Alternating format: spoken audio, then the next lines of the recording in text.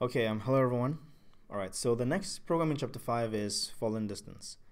Now when an object is falling because of gravity, the following formula can be used to determine the distance the object falls in a specific time period. Now d is equal to half gt squared. Now t is squared, okay, not everything else. It's just the t that's squared. I couldn't find like a square over here, so I had to do that. But the variables in the formula are as follows. D is the distance in meters, right? G is 9.8 and T is the amount of time in seconds that the object has been fallen. Write a function named falling distance that accepts an object falling distance in seconds as an argument. The function should return the distance in meters that the object has fallen during that time interval. Now write a program that calls the function in a loop that passes the values 1 through 10 as argument and displays the return value. Okay. So we've been given a formula over here, and we're going to create a function to basically calculate the falling distance. And then we're going to create a loop. That's going to iterate 10 times, calculating the falling distance from second 1 to 10. Okay. So let's go ahead and start defining the function, right? So this function, the purpose of this function is to return the falling distance given a time, right? I believe that's what it said over here.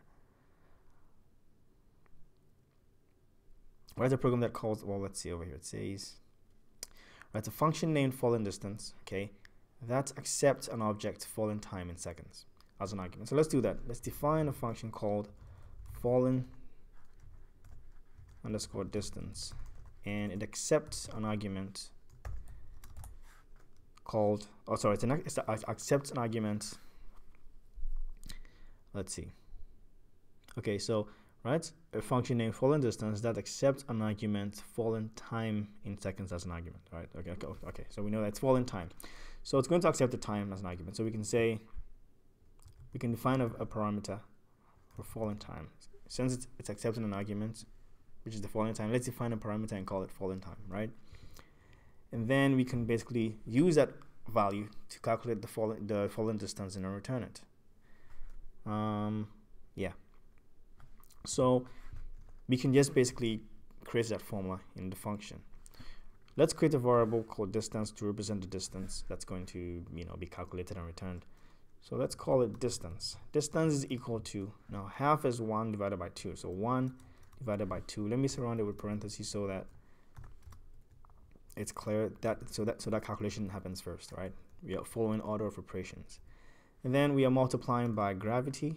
It tells us over here that G is 9.8. So we are multiplying by 9.8. We can actually create a variable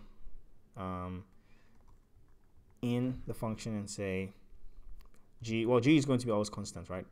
9.8. Well, on Earth, right? On Earth. So G is equal to, we can call it gravity actually. Gravity is equal to 9.8. And over here we can multiply by G, which is gravity. And then it's being multiplied by t squared. Now t in this case is going to be our falling time, right? So you're multiplying by falling time squared. Now falling time squared is falling time exponent 2. And the way we can do that in Python, one way we can do that is by using 2 asterisks and saying 2, meaning falling time exponent 2. This means an exponent, right? Raised to the power 2. So falling time exponent 2. Now we want that to also happen on its own, right? So let's surround that with parentheses, although it may still work. But we want this to happen, kind of separately. Falling time exponent 2, we want this to happen. So basically, this value, the value of this calculation, the half times the gravity times the value of this calculation here, and that should give us our falling time. Now there's no way for me to verify. We're just creating the formula based on this, right? If it's wrong, just change it around. But I'm confident this is correct. Okay, so now if once we found our distance, all we have to do is just go ahead and return it. Let's go ahead and return the distance so we can receive it on the other end when we call it.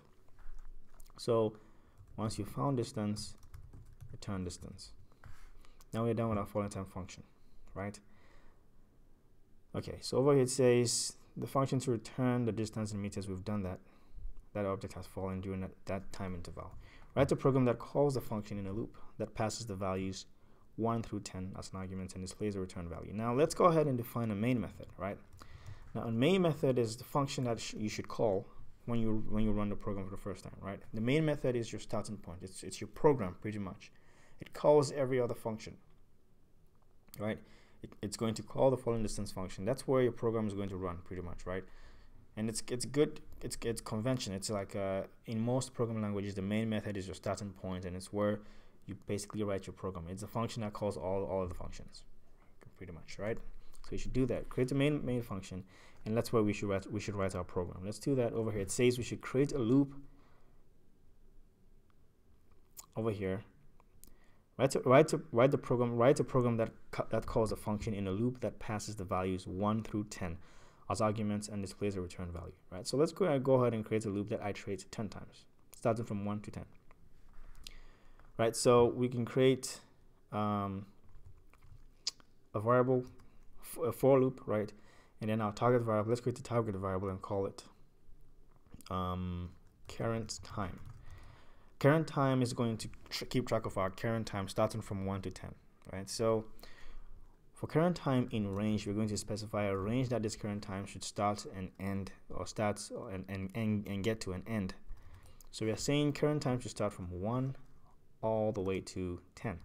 I'm typing in 11, right, because this range basically over here is basically creating a range from 1 to 10. Why? Because this 1 is always your starting point. That's the exact number that it starts at 1. But 11, your ending value over here, okay, is not included. So it's 1 less than the ending value. So basically 11 creates a range from 1 to 10. If I want to range, if I type in 10 here, it would actually create a range from 1 to 9. And I don't want that. I want to range from 1 to 10, meaning I iterate 10 times and not 9 times, right? So I have to type in 1 more than the ending range, really. So it's going to be 1 to 11, which gives me a range from 1 to 10. So current time initially is going to be 1. It's going to do what's in the loop. And then it's going to increase to 2. It's going to do what's in the loop, increase to 3, all the way to 10. And then do what's in the loop. So, yes. All right, so now current time references these values, right, from 1 to 10. And then we can call the following distance function underscore distance. Well, I'm not really used to the, well, no, it's fine. You can you just fill in the question, right? But I'm going to change this to camel casing, right? You can keep yours the same, or you can change it too. I like to just, use camel casing. I'm just going to capitalize the first letter of each word, except the first word, right? The first letter of the first word stays the same, but then any word after that, the first letter is going to be capitalized. That's camel casing. So following distance, but you can change, it's just the name of it, right? So now let's call following distance, and then pass in current time, right? Current time is going to start from 1 to 10. So we know this range is going to, this loop is going to iterate 10 times from 1 to 10, and then current time is going to keep track of that variable from 1 to 10. So following time is going to calculate, so following distance is going to calculate the distance for this particular current time of 1. The next time it iterates, following distance is going to calculate the distance for the current time of 2 all the way to 10, right? Now over here we were just returning the distance. Over here it says write a program that calls a function in a loop that passes the values 1 through 10 as arguments and displays a return value. Displays it. Now the way it's just returning it, right? It's not really displaying it. So we have to go ahead and display it. So we can use a print function to return whatever value is being returned. We can use a print function to print whatever value is being returned by the following distance function. So that's all we're doing. And by default, the print function ends with a new line character, meaning after it prints something, it moves the position from where it's at, from the end of the line to the next line. So anything that comes after it is displayed on that next line. Now, because we are calling the print function multiple times, they're all going to be separated, they're all going to be kind of separated on a new line, right? Because after each one, the print function always takes the position from the end of the line to the next line. Anything that comes after that is going to be displayed on that next line. So the print function gets called each time, and then each time it takes the position from the end of the line to the next line. So anytime it gets called again, the output is displayed on that next line, on that next line, right? So we are pretty much done with the functions, right? We will need a header to probably organize things and display things well, but for now let's just see how it's displaying. We created 2 functions here. We've only defined them, right? We haven't called anything. So when we run this program, nothing is really going to happen. We know the main function is what's running the entire program. The main function is what's actually calling the following. That's what's actually running the program, right?